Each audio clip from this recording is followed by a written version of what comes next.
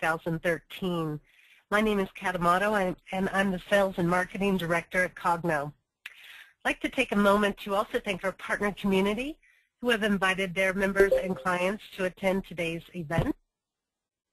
Coggno partners with many different business segments to provide online training courses directly from their website so that their members and clients have a convenient place to purchase the training that they need.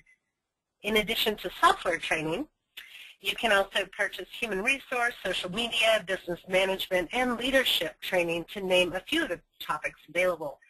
So be sure to check out their website to search the various options. If you're not a Coggno partner, email me today at info@coggno.com, and I will send you information on how to sign up to become a Coggno partner. It's easy and completely free of charge. Today's guest host is Pamela Conway, and Pamela has over 20 years experience in the technical education field. A graduate of Purdue University, Pamela joined CompuWorks in 1991 as a technical writer and software trainer. After many years providing traditional classroom training and curriculum development, in 2000 she became part of CompuWorks' management team, concentrating on implementing new training modalities and planning training and support projects for Fortune 500 companies and government agencies. Pamela has lectured throughout the United States and Europe and is our host today. Welcome, Pam. Thanks, Kat. I appreciate that. And thanks, everybody, for joining us today. I'm really excited about doing this webinar for you. We're going to talk about not all of the new features in 2013 because I only have you for an hour, but I thought what we would do is I could take a look at just a couple of my favorite new features that are across the major applications within Office 2013.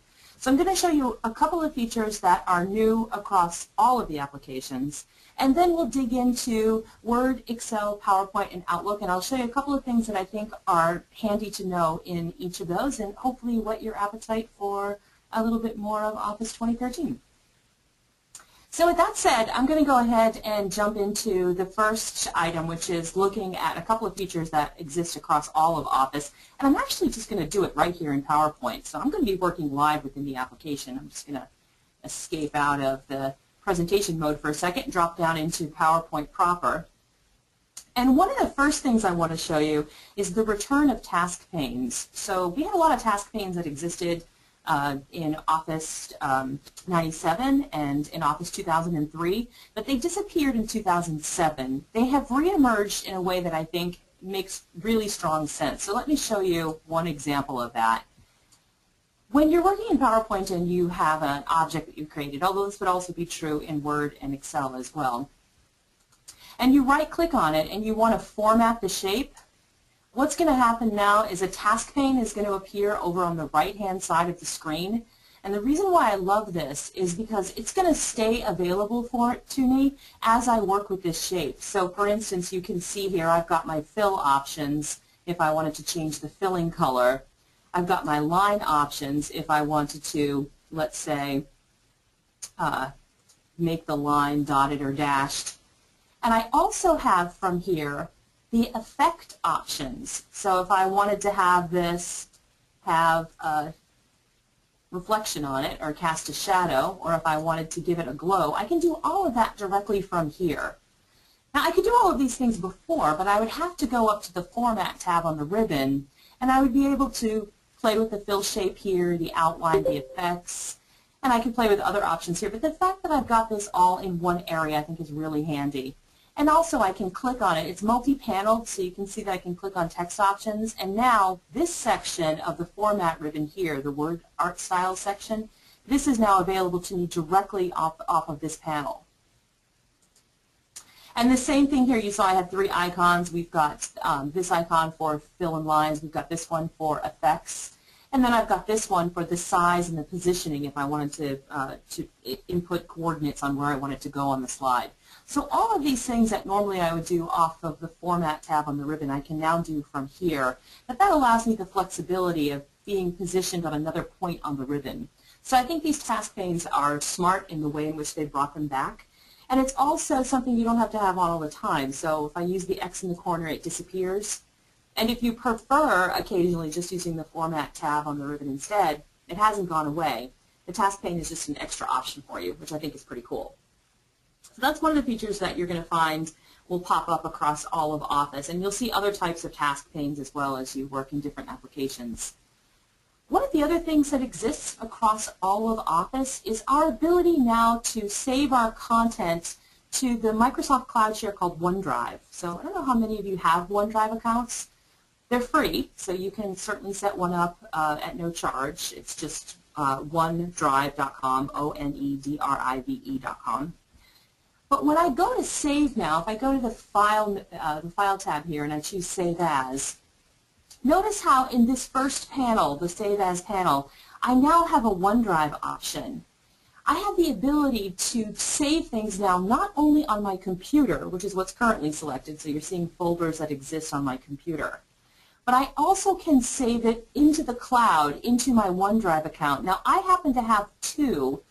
If you are in an organization that's running Office 365, you will have a OneDrive account for business set up as part of that. And when you're working remotely, you'll access Office 365 in the cloud, and when you're working in your office, you would use Office 2013, which is what I'm doing now. So this is my business account. This is my personal one. The personal one is free, so like I said, anybody can set that up. And then you also can connect SharePoint sites if you're running that in your organization, which is what this is. So I have the ability to save in more places than just my computer or a drive that's attached to my computer. So if I went to the OneDrive, you simply sign into the account. Oops.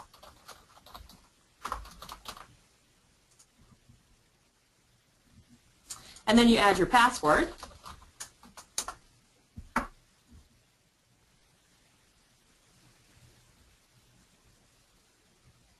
And now you see it says OneDrive for Personal. And now when I click on it, you're viewing folders that I have set up on my OneDrive account. And I can also click Browse, and I can browse the folders there. And saving to the OneDrive account now becomes exactly like saving to your local computer. So really cool that it's just built right in here to my Save As component of the File tab. And again, that's resident across all of Office. So those are two things I wanted to share about a couple things you can do across all of the applications. Since I'm in PowerPoint, I'll just continue here and talk about some of the features that are new within Office.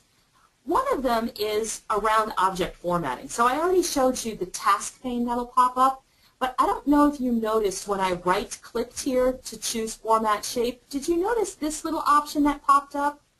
I now have a quick menu just for formatting objects. So if I simply really quickly wanted to change the fill color, I don't need to go all the way up to the ribbon or access the task pane. I can come directly to here and just quickly give it a different filling color. Same thing with the outline. I can come here, maybe I want to change the color of the outline or perhaps change the weight. I can make changes on this really fast by using this brand new little right mouse click quick menu that's going to pop up. And so that's for formatting objects, which I think is pretty fantastic. Another thing that I can do here is, I'm actually going to open up a different presentation because I think we're going to see better with a couple more slides here. Okay, so I just opened up a new presentation that has a few more slides in it, and I want to talk about some new design themes that are available. So design themes in PowerPoint we access from the Design tab, and these are those templates that we can use to give our presentations interesting and dynamic looking backgrounds. So you can see I've got a few design templates here, and what I really want to show you is when I pick one of these design templates, of course they pretty much function like they did in the other versions. They changed the appearance of all the slides in the presentation. But what is new and what I want to call your attention to is this section here. Do you see it's called Variants? There are now several versions of each design theme. So you see how there are some with lighter backgrounds and some with dark backgrounds? So maybe I like this particular design template, but I need one that's going to have a dark background. And just so you know, whether you have a dark background or a light background, usually is based upon the lightness or the darkness of the room in which you are presenting. So if I walked into a room in which I was going to have to give a presentation and there were no windows and we were going to have to dim all the lights to be able to run the LCD projector, I would really want to make sure I had a dark background for my slide. And the idea behind that is all your foreground elements will jump off the screen, and that's really the point that you want to make. And if the room was really light, if they had windows that couldn't be closed, then you would want to have a lighter background. So the fact that I've got these variants available at the tip of my fingers is really convenient. The other thing that I can do with these variants when I click on this gallery to descend it is maybe I basically like this variant, but I'm not really thrilled with the colors. I can come right here to colors and I can swap out a different color scheme just by clicking on it. Or maybe I like the colors, but I'm not crazy about the fonts that are being used. I can come here and quickly select a different font set. So the ability for me to make these global changes off of my design theme, I think, is really handy. It really widens the scope of the design themes that you have. So although it may not seem like I have, well, actually I do have quite a few, but it might not seem like I have that many design themes, but when you couple that with all of the different variants that are available, suddenly I really have many, many options for these particular themes that I have.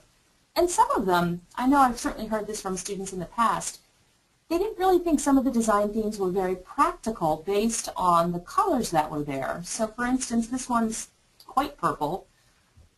If I really liked the design of it but just didn't care for the colors, well, now I have all these variants that I can pick from that might be more palatable and more applicable for me to use. So definitely something for you to check out. I think that's a big improvement within PowerPoint. But my favorite new feature in PowerPoint, far and away, is what's called the presenter view. Now, unfortunately, I can't easily show you what the presenter view looks like, but I have a PowerPoint slide that's going to show it to you. So essentially what happens is this. If I were giving this presentation, of course, I would drop myself into slideshow mode, where you could see the full screen, the full image of the slide on the screen. And that's, of course, what you would be projecting out through an LCD projector. Now the question becomes, what do we see on the laptop or the computer that we as the speaker are operating? In the past, it would simply be a replication of this. But now what we're going to have access to, and I'm going to just break out of here for a second. Now what we're going to have access to on our computer is this right here. This is called the presenter view. And what it's going to show me is, in the big image that's on the screen in front of me, this right here, this is what the users are going to see. So that's the slide image that's being projected. This image over here is showing me as the speaker what slide is going to come next. So that's really handy to have, because sometimes you want to, prepare or have an idea of what's coming next, or you're not exactly sure which slide comes next. As a speaker, I can see what I'm currently talking about and what I'm going to have to talk about next. Beneath this panel that shows the next slide, these are speaker notes about the current slide. So this is everything that I would want or need to say about this slide. Now there is not a scroll bar here because this is the conclusion of the notes, but if there were more speaker notes, I'd have a scroll bar that I could scroll through this. And I also have a big A and a little a down here in case I need to bump up the size of these letters. I don't know about some of you, but my vision isn't what it used to be, and I definitely take advantage of that and bump up the size of the letters so I don't have to struggle to see it. I also absolutely love this counter up in the corner. I sometimes feel like I could talk forever and ever and ever about some of the subjects that I have the opportunity to speak on. And this little guy right here keeps me honest about how much time I'm spending on each slide. So I think that's really, really important. I also have some great options down here that allow me to do things like annotate the slide. So that's what this pen is. If I wanted to access a highlighter or a marker to draw arrows, I have the ability to do that right from there. And I can draw them right on the slide. This would take me to thumbnails of all of the slides. So what that's going to allow me to do is see small images of all the slides in the presentation in case I quickly need to jump to one of them, which is pretty fantastic. And this allows me to zoom in on a section of a slide so that if, for instance, I wanted to call attention to just one part of the slide, I can use this and zoom in really close. I find that to be extremely handy when I'm working with a chart or a graph. Sometimes we can get all the information on one slide, but it's really tiny. I can show a full slide image with the entire chart and then use this little zoom icon to be able to drop in and really isolate or highlight one particular facet of it. And I think I'm just going to escape out of here for a second. This actually goes on for quite a while, but I wanted to show you a couple of slides here. So here's an example of the highlighter options that are available when I click on that pen. This here is going to show us what the thumbnails are going to look like. This is what it would break down to. So I love this view because if I need to quickly jump ahead, let's say a person in the audience said, Pam, remember on the slide where you had the pyramid? Can we talk about that again? I could come directly to the thumbnail view. Keep in mind, the audience is not seeing this, only I am. I could then double click on the image of the pyramid and quickly show that to the audience. So it would seem to them like I, at a moment's notice, was able to just zip back up the slide in question. And then I could return to this view to return to whatever slide I was in the process or the progress of the presentation. So this is a really cool feature. And then this is the zoom option I was telling you about. It allows me to zoom in or isolate just one portion of the slide. So those are some of the features that are new within PowerPoint, and by far and away I think this presenter view is probably the big ticket item for me within PowerPoint. It has really revolutionized the way that I'm able to give presentations. It's certainly, I have worked with a couple of other people who are more hesitant or nervous about speaking in public, and it's given them great peace of mind to be able to have so much information on their screen that the audience isn't seeing. So I think if you are someone who gives a lot of presentations, I think you're going to find this to be a really exciting new feature. Okay, so that's going to take us through PowerPoint. I want to jump into Excel now. I know a lot of people are big Excel users, and there are a couple of really fabulous things we can do with an Excel. So I'm just going to open up an Excel file. So here is an example I want to talk to you about. So one of the new features that's really exciting is called Flash Fill. Flash Fill allows Excel to take a look at the examples of what you input, and it will pick up and follow your lead. So it's, people say, well, is it like autofill? And I'm like, well, a little bit, in that Excel can follow the lead or see the pattern or the series of a list, but it's much smarter than autofill. And really, I find that it's a great replacement for the text formulas or the text functions that we used to use to clean up spreadsheets. So for any of you who might work with spreadsheets that other people input data into, or maybe you get data dumps out of databases or other mainframe computers, oftentimes those come in really sloppy. You can see that example here. In this column, we have some names that have not been inputted with proper capitalization. And you can see that I've got a corrected name column here. Well, in previous versions of Excel, we would have corrected that using this function that I'm showing within this text box. So we would have to fill in a function, make the change, and then there's all these other things you have to do about copying it and then pasting just the value to delink it from the formula so you could delete the original column. It was doable, but it was kind of sloppy. Now, what I'm going to be able to do is this. Watch this. I'm going to delete this. In the corrected name column, I'm going to type the first name, Avery, in the manner in which I want it to be displayed. I'm going to hit my Enter key to go to the next column. And now I'm going to start to type the name Babcock correctly. And do you see what it did? I've stopped typing at this point. I just typed a capital letter B, and Excel says, oh, I see what she's doing. She's putting initial capitals of all the words that are in the previous column. Well, I can finish that for her. And if that is indeed what I want, I'm simply going to hit my Enter key, and it's going to fill in the rest of the column. So huge, huge, huge time saver for anybody who has to do any kind of cleanup like this.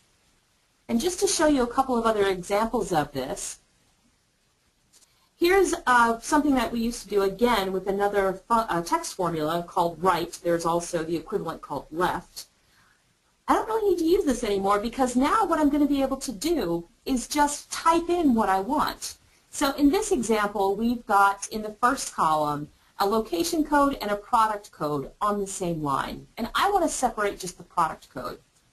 So the way I'm going to do that is I'm simply going to type in that first cell 21A, because that's the product code, hit my Enter key, start to type 22B in the next cell, and again it's saying, oh, I see what she's doing. She's just isolating the last 3 characters from the previous column. I'll finish that for her. I hit Enter. It's going to fill it the rest of the way. It can also do things like, I'm going to jump over here to some additional options. It can also do things like over here. So far I've only worked with 1 column. Let's take a look at 3 columns. So you can see I've got last name, first name, and middle name. And what I really would like, the way I want this displayed, is I would like it to be last name, comma, oops, last name, comma, first name, and then middle initial. That's the way I'd like it to display.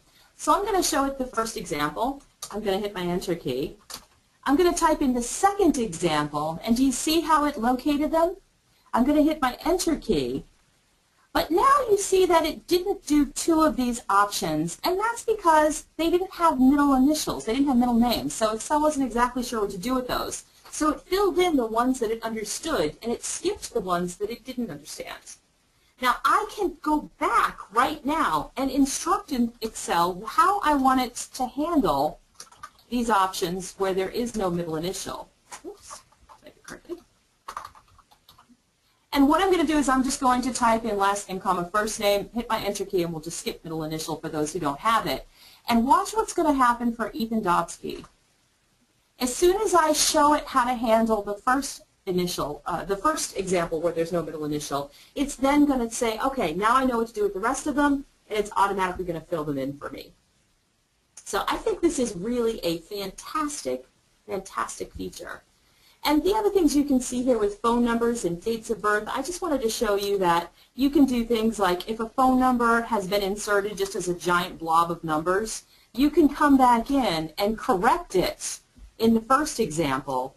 And then as soon as I move down to the next one and hit that open parenthesis, it'll automatically recognize what I want and correct the rest of them. So that's, I think, the cool thing that we have the ability to do here with Flash Fill. Definitely something to check out. Super helpful, again, with any spreadsheets you need to clean up, I find.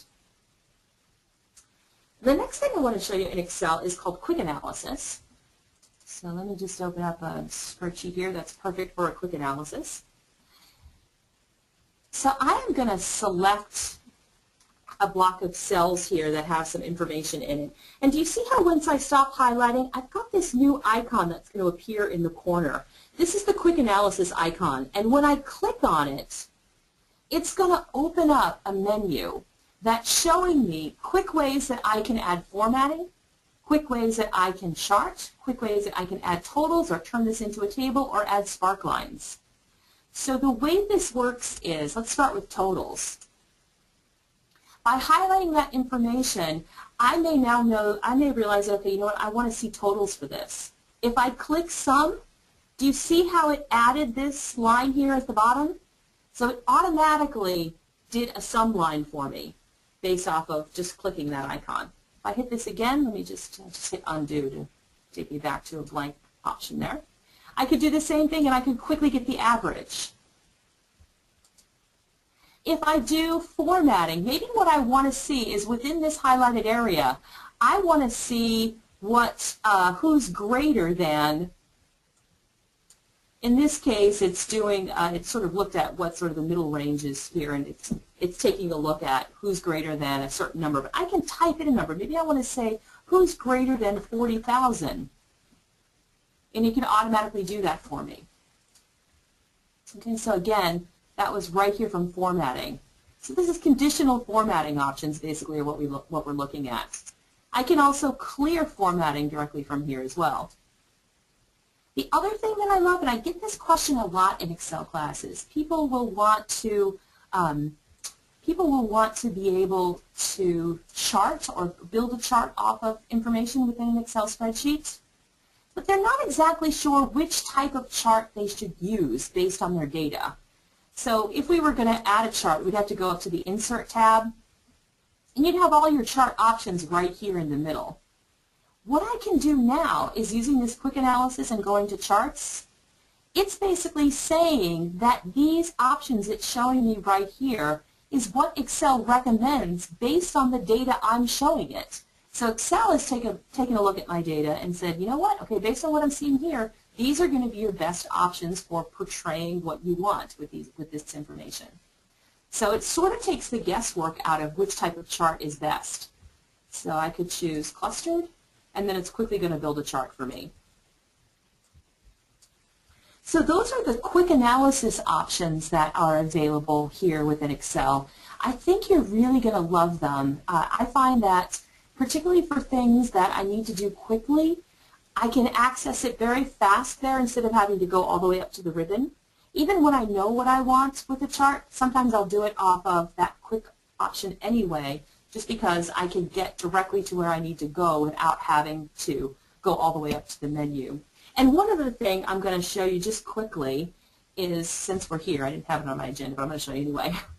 When you have a chart that you've built, do you see how I've got these three icons that appear here over on the right? Those are new. What these are going to allow me to do are quickly change the formatting for my chart right from here. Again, without having to go up to the Design tab and the Format tab under Chart Tools, I can access certain changes, certain formatting changes to apply to the chart directly from here. I can change the color if I want directly from here. The plus option allows me to add elements to the chart. So maybe what I want to add are data labels, which will put the actual numeric values at the top of each column. So again, without having to go all the way up here and make changes off of the Design and the Format tab, I can quickly enhance my chart right off of the right-hand side of the chart. And I, for one, really love that feature. I think it makes sense. It's smart. It's exactly next to the chart where I need to be, and I can work much more efficiently now, I think, with some of the new ways in which Microsoft is laying out the options within 2013. So at this point, what I'm going to do is I'm going to just throw it back to Kat for a second. I'm going to do that so I can bring up Outlook and make sure that I have access to the mailbox I want to use to show you a couple of new features within Outlook. So Kat, if you want to okay, thanks. Thanks, Pamela. I appreciate it. I will be emailing everyone some information about Pam's courses as well as other titles that CompuWorks has to offer, along with a 30% discount that you can use. And also be sure to share this with your colleagues who are not able to attend today's event. Be sure also to browse the available courses on your partner site or Coggno.com directly. Alternatively, if you have any training need, you can always email me the topic, and I can provide you some recommendations and solutions directly to help meet your need. You can email me at info@Coggno.com, and I'm here to help. Pamela, back to you. Hey, thank you. Thank you very much. I appreciate that. Okay, I just wanted to make sure I could log into a different mailbox other than my own, which my mailbox is a nightmare. This one's a little bit more manageable. So there's two cool things I'd like to show you in Outlook. And the first one is on the View tab, I have access to the reading pane. It's not turned on right now. This is not new, the reading pane. It's been around for pretty much almost since the inception of Outlook. I'm going to click on Reading Pane, and I can either locate the panel, the Reading Pane panel, on the right or on the bottom. Most people, I find, turn it on the right-hand side, because what it allows you to do then is still see the contents of your inbox, but now you can read the contents of the individual message you have selected on the right-hand side. So you can see that I have this message from Mark. As I click on other messages, you're going to see the panel, the reading panel, change. So again, like I said, none of this is new. That's all exactly still the same. But what is new now is I can work within this reading pane panel exactly as if I had double-clicked and opened up the message window by itself. Right? When I double-click, I get the reply option, the reply all, I can forward, all of the things that I can do to the message I can gain access to right off of the ribbon up at the top of the message. But now within this reading pane, look right here. I can reply within here, I can reply to all, I can forward the message, and if you're running Microsoft Link within your organization, I can also instant message Mark directly with my response back. And the way this is going to work is, let me go ahead and hit reply right now. I love this so much. It actually is going to open it up within the same reading pane window. Again, it's not going to open up another window. I'm just going to stay right here, and I can type my reply.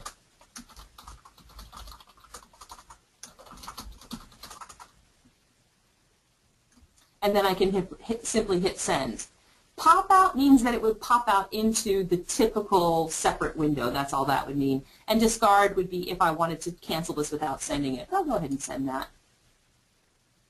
Great. And that's an example of how I can use this new reading pane and have access to these icons directly within this panel, which I think is so fantastic. I love it.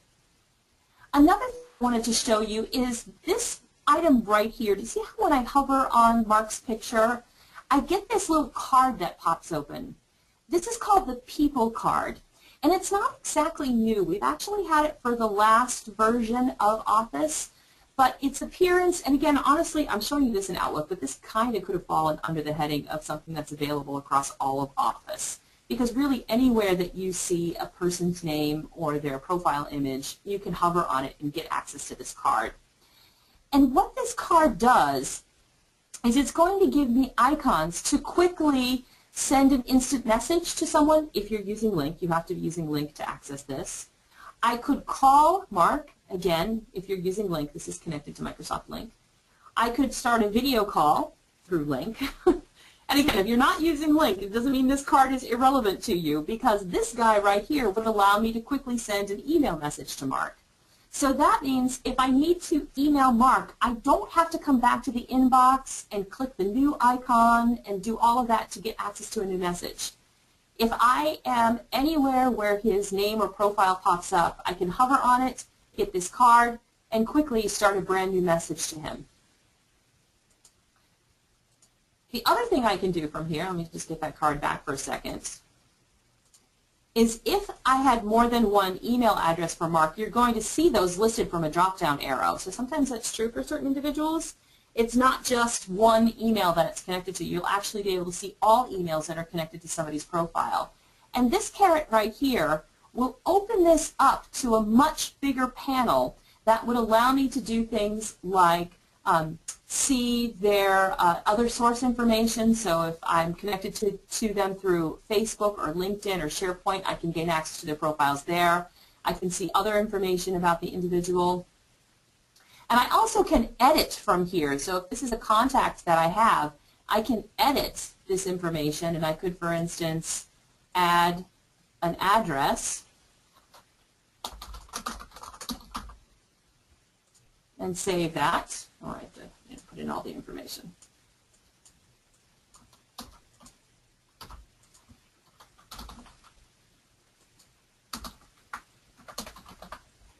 There we go.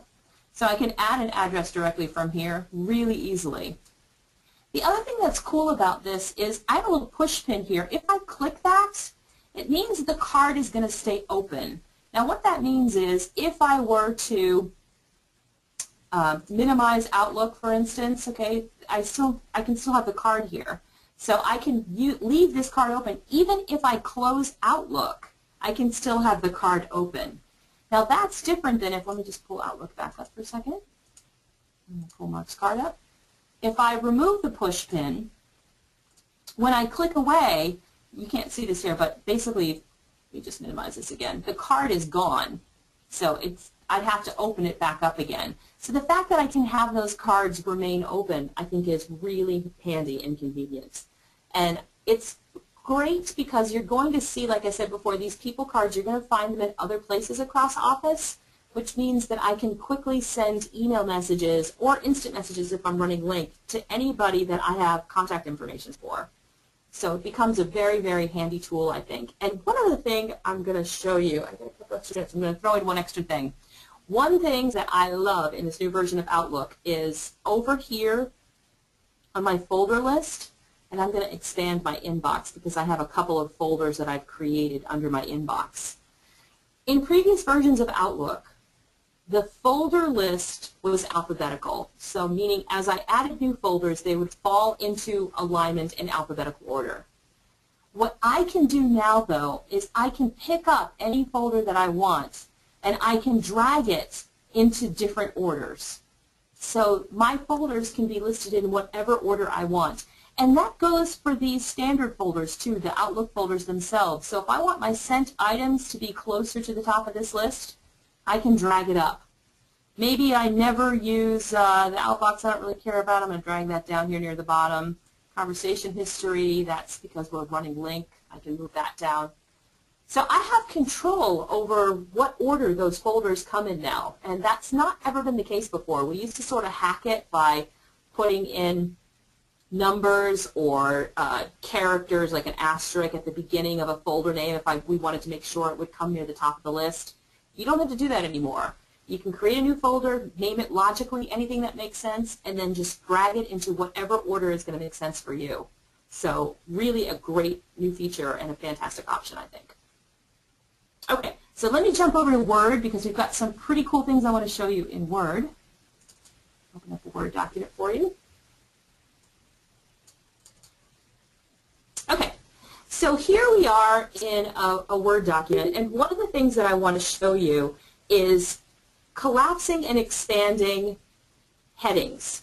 This particular document, if we look at it, we can see that it has a title. It has a secondary subtitle here called Using the Sun and Shadows. We've got shadow tip methods. As I scroll through, you can see there's another sub-level.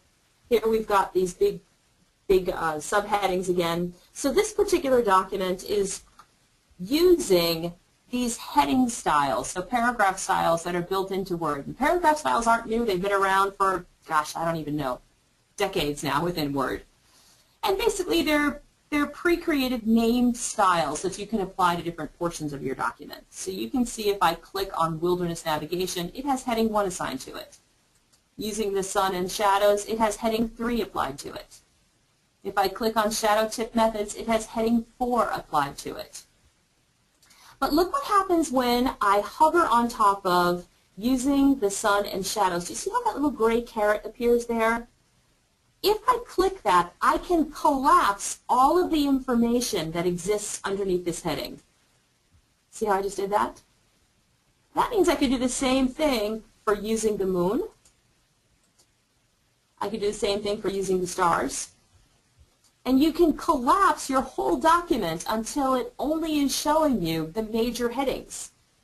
The nice thing about this is, again, imagine if this document were really, really large. You don't have to view or scroll through the entire document when you're working on it or editing it. You can collapse portions of it and then expand only that bit you're going to work on. The same thing is true with these smaller levels underneath. So see how I'm able to collapse those? All of the information is still there. I haven't lost it. I'm just saying I don't particularly need to see or want to see it all right now. So it makes it, I think, easier to manage large documents, easier to move around and navigate. I think it's a great addition that they added here to Word. One of the other things I wanted to show you within Word is our ability now to edit PDFs. Yes, you heard that right. You now can take a PDF someone sent to you, open it up within Word, have Word convert it so that you can work in it, and then you can save it back as a PDF again if you want. You don't have to have separate Acrobat software to do that anymore. And the way that's going to work is I'm just going to come up to the File tab, and I'm going to choose Open. And I'm going to open up, here's look at this file right here. It's actually the same document I just showed you, except this is a PDF version. I'm just going to select it. Oops. Okay, so now I'm going to get this message, which basically Word is saying it's going to convert the PDF to an editable Word document, and it may take a while. So I'm just going to click OK. In this case, it shouldn't take too terribly long. Depending on the length of the document, it can take a longer time. So it did just convert it. Now, the way that it opened up is it's in the reading mode, which you'll see sometimes within Word, and you might be familiar with it if you're using Word 2010. Word 2010 would open in reading mode. I can just hit the Escape key, and it's going to drop me down into a normal working view. Now, you're probably saying, okay, well, this is the same document, but it's not, because look at the title bar up here, wildernessnavigation.pdf. So it opened this as a PDF, and I can come in here now and I can delete things. I can add more text if I want. And I can do whatever I need to. And then when I'm done and I want to save this again as a PDF, I can just come back up to File. I can choose Save As. We can put it into whatever folder we want. And then what I'm going to do down here under Save As Type is I'm just going to save it as a PDF. And since I made edits here, I'm just going to call this version 2. There we go. I'll hit Save. And now here it is, my new updated version. It's showing me this in Adobe Reader. It's a PDF, and there's the change I made. So no longer do we have to use separate software to be able to come in and edit a PDF. I can do it directly out of Word. I can't tell you how often this has saved me since Word 2013 has come out. And I've got, I'm almost out of time, but you know what, there was one other thing here in Word that I just have to show you. It wasn't on my list, but if I had time, I knew I was going to. I don't know how many of you use comments, but this particular document does have a comment in it. So this is what a comment is. And basically the way that they work is you would highlight the portion of the document that you wanted to comment on. And on the Review tab, there's a new comment button. You click it, it opens up a little panel, and then you can say whatever you want about that particular bit of the document. So we use these a lot, not only when collaborating with other people, but also I use them for myself, too, if there's notations I need to make to myself within a document. Comments are not new. What is new is this. So this was the original comment that existed in this file when I opened it. Previously, if I were collaborating with someone and they left a comment and I wanted to reply or respond to that comment, I would have to do so in a totally new and separate comment box, which became a little bit difficult sometimes to associate my reply with the original comment. Now, in this comment, look at this little icon right here. When I click on that, it's going to allow me to comment within the comment. So you can begin to have an internal conversation and dialogue about certain parts of files as you're collaborating and working together. And if I send this back to the original author and they wanted to comment as well, they could do the same thing. They could keep continuing to comment on my comment and back and forth. So this is just a tremendous new feature, I think. And again, although I'm showing this to you here in Word, comments are available across all of Office, and the ability to reply inside of comments is also available in all the other applications as well. And I personally love it.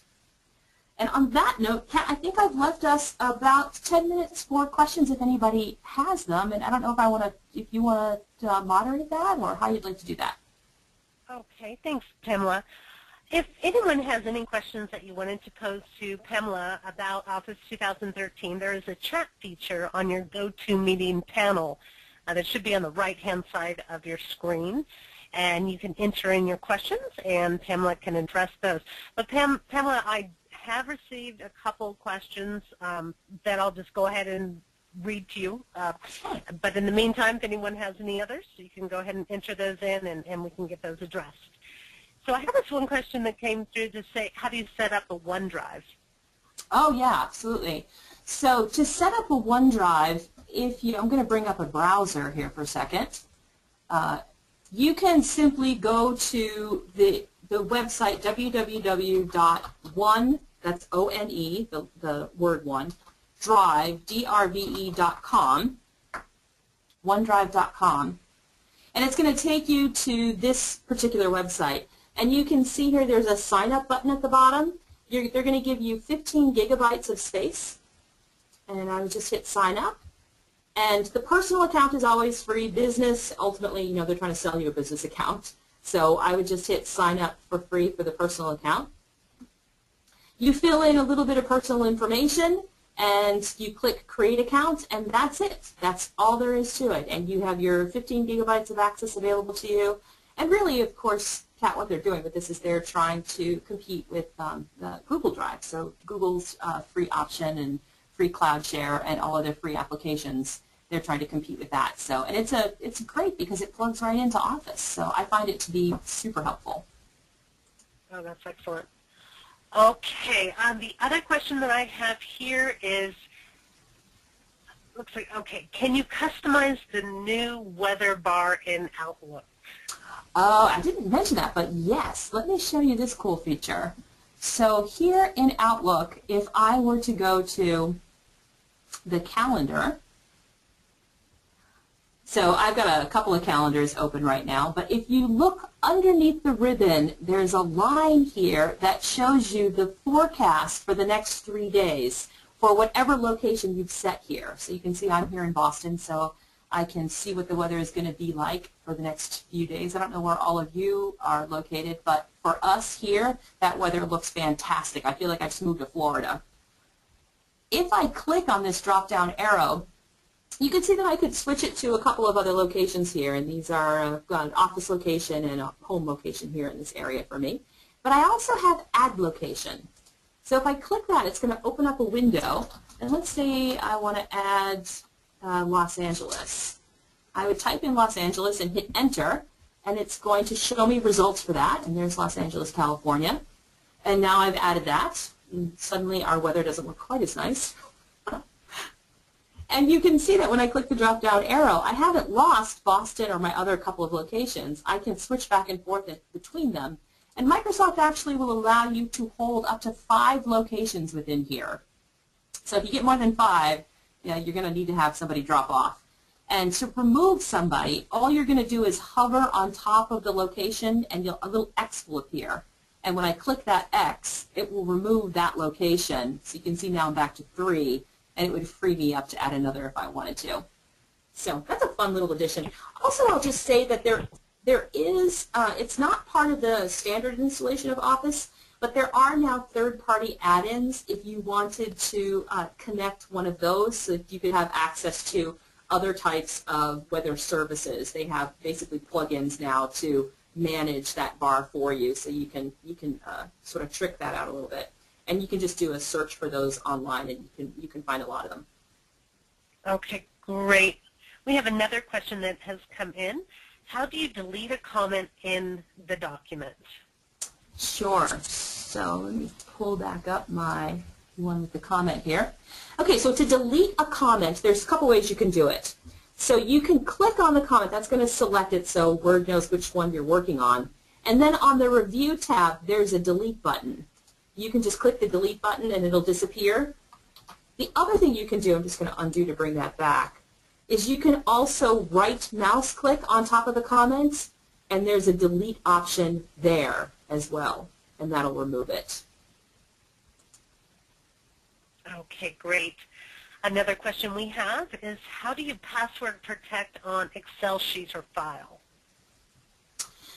So the way that you're going to do that is, if you're talking about, I don't know if you're, are we talking about protecting cells? I'm going to assume that's probably what we mean. So in Excel, just to explain to folks, you have the ability to lock down access to certain cells. So in other words, I could have somebody open up this spreadsheet, and maybe I wanted them to be able to change these numbers, okay, because it's the raw data that people are going to be filling in. But I don't really want them altering the formulas or changing any of the labels or doing anything else other than simply being able to alter the contents of these cells that I have highlighted. What I can do is if I go to the Home tab, there's a Format option here near the end. And there's an option down here at the bottom where it says Lock Cell. All cells in all spreadsheets are locked. Okay, it's sort of like adding a lock to the door of your house, right? Your house has a lock, but the lock isn't engaged until you turn the key, until you protect it. So while all these cells are currently locked, I've not yet turned the key. So what I'm going to need to do, since I want somebody to be able to enter information in these cells, is I'm going to remove the lock so that when I turn the key, these remain open. Okay, so remember, these are the cells that I just removed the lock from. Now if I go up to Format and I choose Protect Sheet, I have the ability to add a password here. So let's say password. And the only thing that users are going to be able to do to the locked cells of this sheet are basically select them. That's it. That's the only thing they can do to cells that are locked. So I'm going to click OK. It's going to make me type in the password again, of course, so I don't have a typo. All right, so now this sheet is locked. Now, by all appearances, I can click on it and everything seems fine. But when I go to click in one of these cells that I didn't remove the lock from and I start typing, I'm going to get an error message to say, this is a protected sheet, you cannot make changes to that cell. But these cells within here that I said were okay, that I removed the lock from, if I click on one of these and start typing, it will allow me to change the information within that cell. So pretty cool. And then, of course, if I have this file open and I go to Format and I choose Unprotect Sheet, if I don't know the password, I cannot unlock this sheet. I have to know what that password was to be able to gain access to all the cells on the sheet. And that was all under Home, Format, Protecting the Sheet, and Locking Cells. Okay, great. I hope that answered your question. And another question that has come in is there a way to make Office 2013 work easier with a touch screen versus a mouse? Yeah, so of course now everybody has, well not everybody, but a lot of people have tablets, and those are used with your finger to touch or with the stylus. Some of you may even have monitors that are touch enabled. So as we start moving in that direction, Microsoft wanted to have Office be available and workable under both a mouse and keyboard scenario and a touch or stylus scenario. So in any of the Office applications, if you go up to the title bar, and at the very beginning there's this little tiny toolbar here that came around in Office 2007. It's called the Quick Access Toolbar. If you click on the little drop-down arrow next to that, there's a command here called Touch Mouse Mode. If I turn that on, do you see how it's going to add an icon here? What this icon is going to allow me to do is toggle back and forth, making this either touch ready. So now you can see that by turning on the touch option, everything's sort of spread out a little bit. It's a little bit wider, making it easier for me to use my finger or a stylus to land exactly on the icon that I'm trying to touch. Or if I go back to it, I can revert to mouse, and you can see how everything is tighter, more condensed. We're putting more information in across the real estate on the screen. So you would just basically, if you were working on a computer that was sometimes you used it touch enabled, you just want to turn that particular icon on the Quick Access Toolbar on your Office applications, and then you can just toggle easily back and forth between the two choices. Okay, great. Well, very simple, very easy. Okay, well, those are all the questions that I have. If anyone else has any questions you wanted to pop into chat, do so now. We just have about 2 minutes left of the webinar, so if you wanted to pop your question in so Pamela can address it, that'd be great. If you think of any questions that you have afterwards that you wanted to present to Pamela, feel free to just email me directly with that, and I'll get that to Pamela, and then she can provide an answer to you. And again, I want to remind everyone that I am going to be sending an email after the webinar with a 30% discount on any of Pamela's and CompuWorks courses, so you can take advantage of those. This course, the new features and functions of 2013, the actual course in its entirety will be available soon on the Coggno website and your partner website as well. So be on the lookout for that. Today we were only able to cover about 40 minutes of the actual content, but there's a lot more to cover on the full class that will be available soon to purchase. I don't see any more questions coming in at this time, Pamela. Is there anything else that you wanted to provide in closing for today? Well, I would just like to thank everybody for your attention. I really appreciate it. I had a great time. I love talking about this. And Kat, thank you so much for moderating it and inviting me. No, thank you. Thank you so much. It's been very helpful today, so I do appreciate it. Again, thank you everyone for attending today's webinar hosted with Coggno and CompuWorks. Again, be on the lookout for the email that I'll be sending later today. Feel free to email me at info@coggno.com with any questions about training courses available or partnering with Coggno.